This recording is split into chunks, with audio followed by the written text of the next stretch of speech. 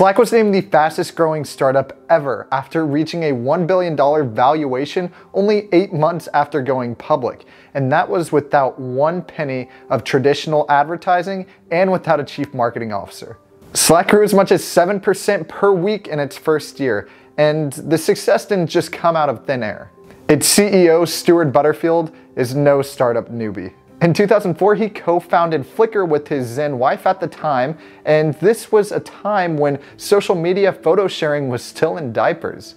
After selling Flickr to Yahoo in 2005 for a cool $35 million, he then founded Tinyspeck, which was an independent gaming company. With Tinyspeck, in 2011, he released a game called Glitch, where players would battle each other through their religious factions. And in 2012, it actually shut down because although there were some people who liked it, it just didn't reach a big enough audience. But in the apparent failure, there laid a possibility. While developing Glitch, the team also created their own messaging platform. Although it initially wasn't created to be sold, after Glitch failed, Slack was already running.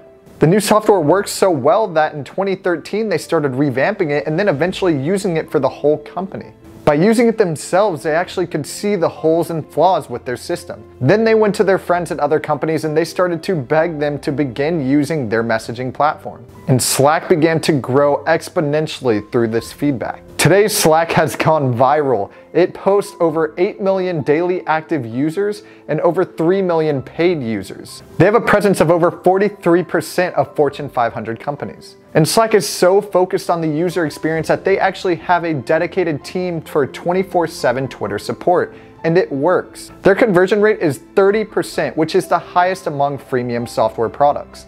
And in 2018, Slack was valued at $7.1 billion, which they will reinvest into artificial intelligence and app development to give them their competitive edge. And that's how Slack started. Thank you for watching my video. If you enjoyed it, please subscribe to me on YouTube and follow me on Instagram at AustinDanielPatry.